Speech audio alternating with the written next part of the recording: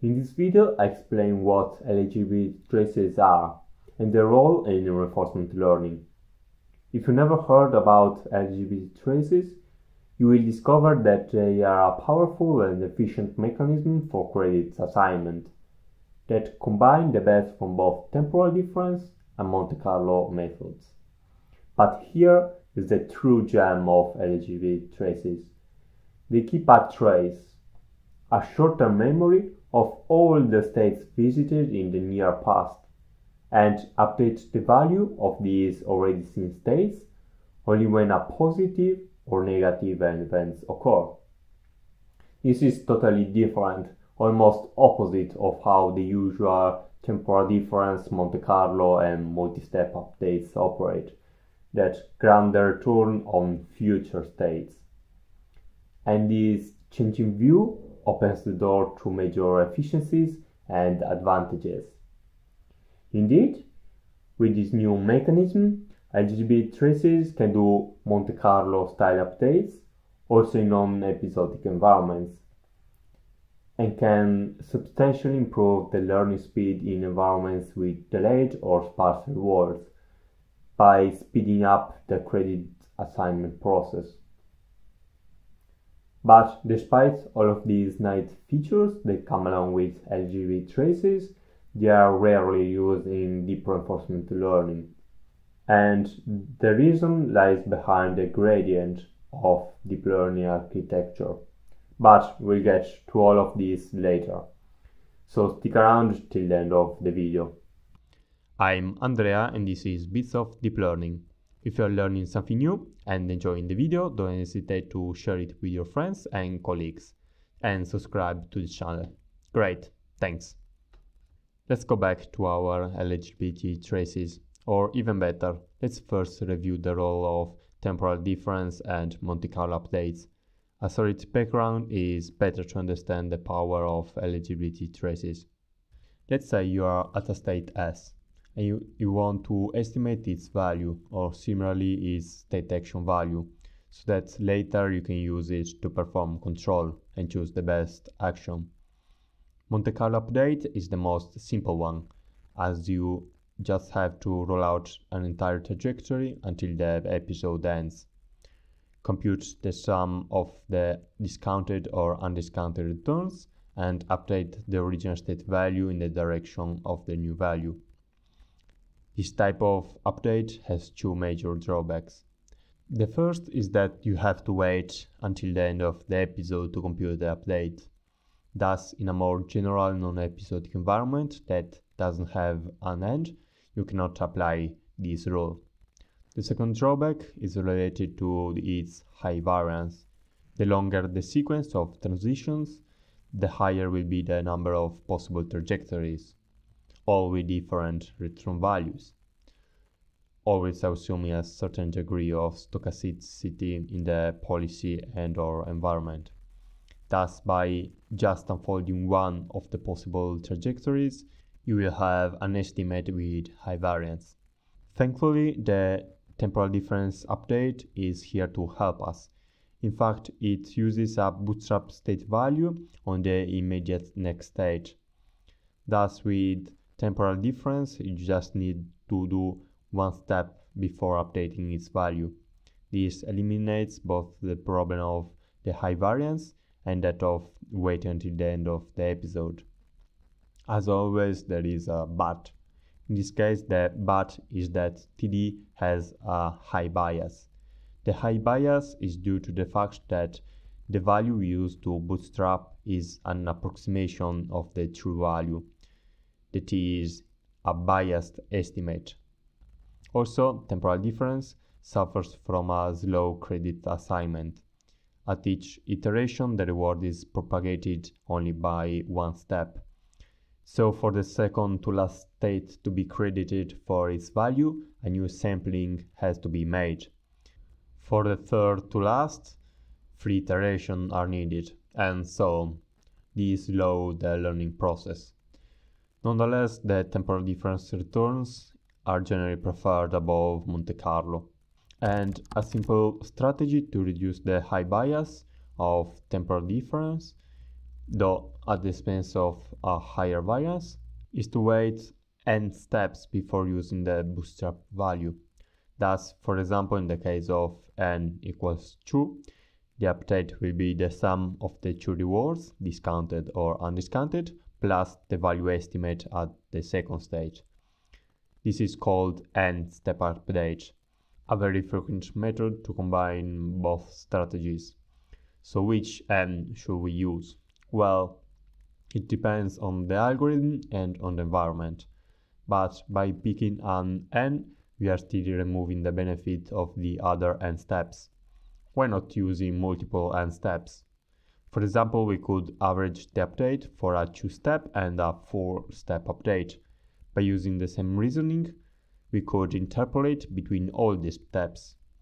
We can do that as long as the sum remains 1.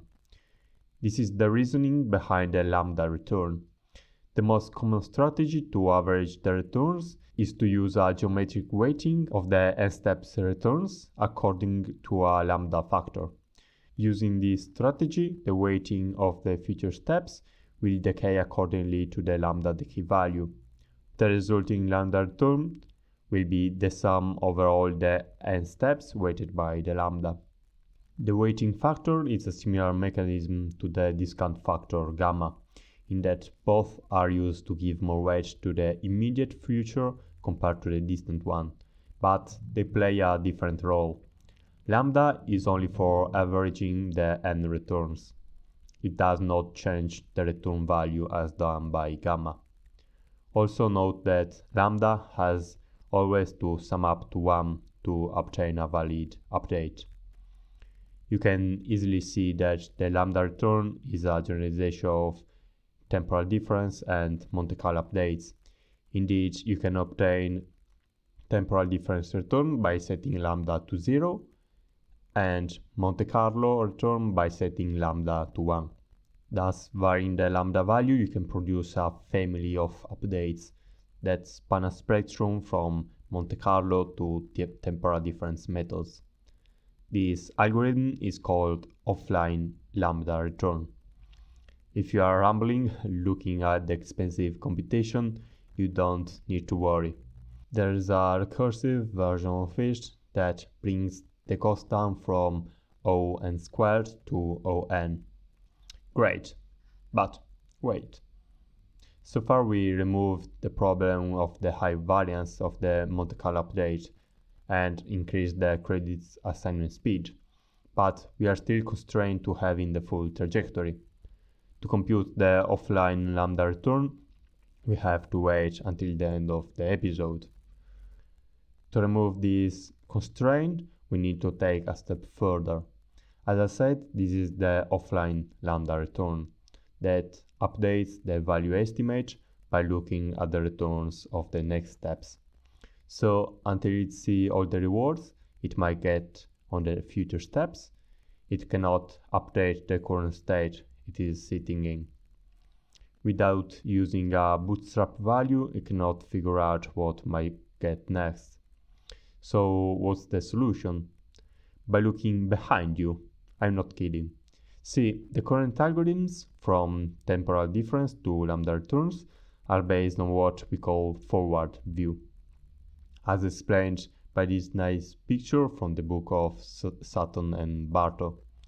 That is, the state value of st is updated by looking at what will come next. So at the rewards rt plus 1, the next state, the reward rt plus 2, and so on, until the last state. Luckily, we have an unpopular but very powerful backward view. In a backward view, we will update the states already visited, based on what we have seen until now. Very simple idea, but how can we implement it? By using the eligibility traces. The eligibility trace in this figure is contained in the vector zt. You can look at the eligibility trace as a short-term memory, a trace that stores the states you visited so far, with a weighting mechanism that makes the old state decay over time. So the trace indicates at every point in time the states eligible to update whenever a reinforcing event occurs. Thus, when the reinforcing event occurs, the value of the states with a trace value different from 0 will be updating following their weights and the reinforced error just recorded. For example, if this is the MDP and the current trajectory is this one, then the trace will contain all these states visited, weighted by their age, the lambda factor exponentiated by their timestamp, so that in the case of a reward, the state values will be updated proportionally to their weight. Here, the weights are indicated by the color. White is 1 and black means 0. So all the black states won't be updated. This mechanism has a computational advantage because it requires only to store a single trace vector instead of the last and features vector as in n-step methods. Thus, the eligibility traces can be seen as an efficient implementation of the offline lambda returns with backward view. One of the natural effects of the eligibility traces is that just a single update allows the reward signal to propagate immediately to the old states that directly contributed to that reward. This propagates knowledge at a faster rate. For example, with temporal difference learning, the reward will propagate the value back by only one step. So the more distant the state from the reward is, the more iteration it has to wait before being accredited for its role. Updates that use the eligibility traces can give a great boost, especially in environments with sparse or delayed rewards. The conventional traces, also called accumulating traces, are based both on the heuristic of recency, just discussed, and the heuristic of frequency. That is, when visiting a state multiple times, the trace for that state will sum up, amplifying the update. In a few words, eligibility traces allow an online, incremental, and sparse update by caching the last states visited. Now let's see the most common algorithm called TD lambda that combines temporal difference learning with eligibility traces. The advantage of TD lambda is twofold compared with offline lambda return. First, it's online, in the sense that it provides a per step update without waiting till the end of the episode. Thus, we can use TD lambda also in continuing problems. Second, it is incremental, by distributing the operations in time. The eligibility trace is represented by a vector z with the same dimension of the weights of the value function approximator. So in some sense, here the trace is considered for each component or weight of the approximator of the state value function. There isn't a trace corresponding to that state. The trace can be easily implemented as a lookup table with a separated value for each state, but this approach is intractable with high-dimensional state space. So here we concentrate on the use of the function approximation. Initially, the trace is initialized to 0, and on the visitation of a new state, it is incremented by the value gradient that will fade away by a factor lambda times gamma, where gamma is the usual discount factor and lambda is the trace decay parameter.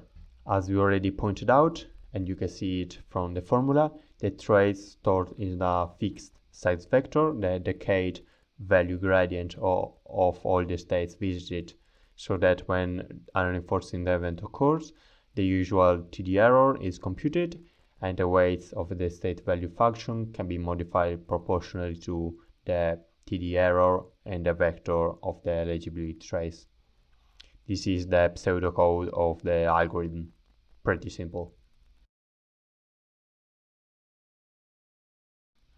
As with lambda returns, by setting lambda equal to 0 in TD lambda, we get the usual temporal difference algorithm. Instead, by setting lambda equals to 1, we get the Monte Carlo return. But now we have a huge advancement compared to the usual implementation. In fact, TD1 can learn from incomplete episodes, modifying its behavior exactly when the event occurs. Cool, right? Here I presented the popular accumulated trace, but there exist many other types of traces like the replacing trace that uses only the recency heuristic or the Dutch trace. In the same way, TD lambda is just the most popular algorithm that implements the eligibility traces. But from this one, many more have been developed. For control, the same principle of TD lambda can apply to Q-learning called Q-lambda, or in Sarsa has been developed Sarsa lambda. You have just to update the trace vector with the action value gradient instead of the state value gradient. Eligibility traces have been shown empirically to lead to faster learning, but so far they are not much used in deep reinforcement learning. The problem arises from the compatibility of the eligibility trace with deep neural network. If you remember, the trace stored the value gradient. Thus, the trace is at neuron level, but because the gradient of deep neural networks are dense and it's summed up at each step, the resulting signal is noisy, and in many cases impractical, losing the benefits of the eligibility traces. One additional problem in the use of eligibility traces in modern deep reinforcement learning algorithms lies in the inconsistency with some of the modules used. For example, modern off-policy algorithms like DQN and DDPG use a replay buffer to store information that are later used to update the action value function. However, here two problems are encountered. The first is that the eligibility traces requires a sequence of state action rewards to compute the update. A simple solution will be to store and retrieve sequences instead of single transitions. The second problem is that for its design, the target value should be optimal, not conditioned on a behavior policy. Instead, using a trace, the target values will be computed based on the decision of a old behavior policy. This problem has already been encountered with many off-policy reinforcement learning algorithms that implement n-step updates, as in the famous variant of DQN. But so far the solution has been to ignore it, as long as the algorithms are shown to work well empirically. One of the few papers that implement the eligibility traces in an off-policy deep reinforcement learning algorithm is applying Q-lambda learning in deep reinforcement learning to play Atari games. You can check the paper if you would like to learn more about it, but basically it ignores the violation of the Q-target and stores in the replay buffer sequences of transitions. Also, you can check these two papers that aren't based on the eligibility traces, but on its forward view, and have interesting ideas. Despite the failure of eligibility traces when applying deep reinforcement learning, they are a core mechanism of reinforcement learning with incredibly potentiality. They allow the update to affect states already encountered in step behind the reward signal. This propagates knowledge at a faster pace, especially in environments with sparse and/or delayed rewards, accelerating learning, all with a very small overhead in computing the trace. Great, that's everything. I hope you liked the video. If you did, share it with your friends, colleagues, and subscribe so that you don't miss the next video. I'm Andrea and this is Bits of Deep Learning. See you on the next video. Bye.